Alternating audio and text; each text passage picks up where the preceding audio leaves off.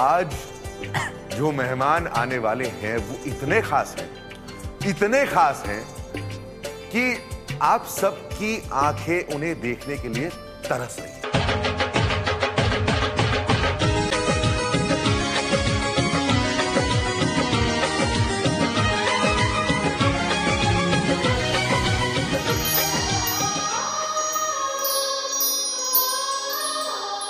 पिया से मिलने को बेचैन, सपनों में उलझे हैं नैन, ढूंढे सजना को दिन रैन राखी।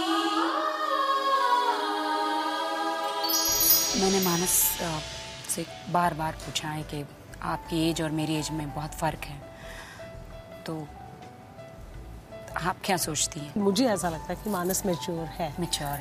अब मैं बता दूं मुझे क्या क्या आता है? वैसे मैं बताऊं, मुझे भी कुछ ज़्यादा नहीं आता। नहीं ज़्यादा नहीं आता, तो इसलिए चलेगी, हमारी ट्यूनिंग चलेगी। कुछ आता होगा तो चलेगा, नहीं है तो इसके पापा और ये हमारी सेवा करेंगे।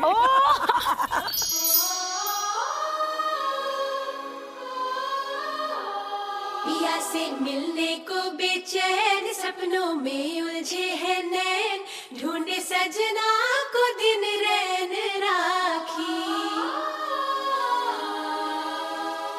एक बात बोलूं, बुरा तो नहीं लगेगा? नहीं। मैं जीसस को मानती हूँ। जीसस को?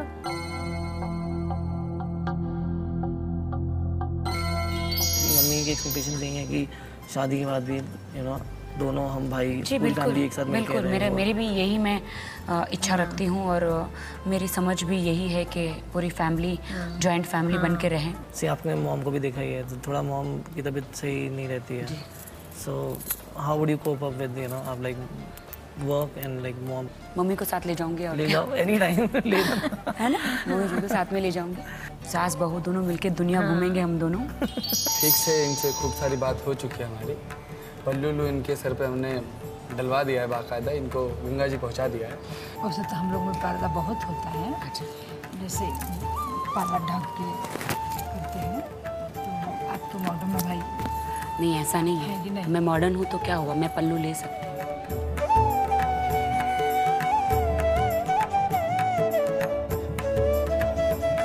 तो आप तो नॉनवेज हैं, सब कुछ है, तो कैसे हमारे घर में रेस्ट करेंगे? हम छोड़ देंगे नॉनवेज। हम अपने सासू माँ के लिए, ससुर जी के लिए, पति के लिए हर दुनिया छोड़ सकते हैं। तो आपका ये बम्बे का दुनिया छोड़ना पड़ेगा। छोड़ सकोगे आप?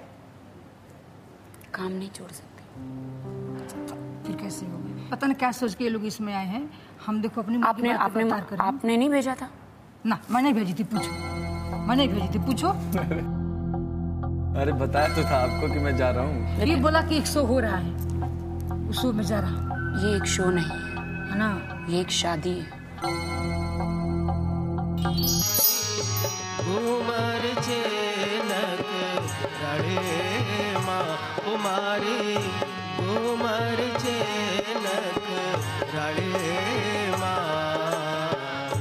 जिसने मेरे लिए व्रत रखा है, पहले मैं चाहूंगा कि उसको अपने हाथों से खिलाऊं।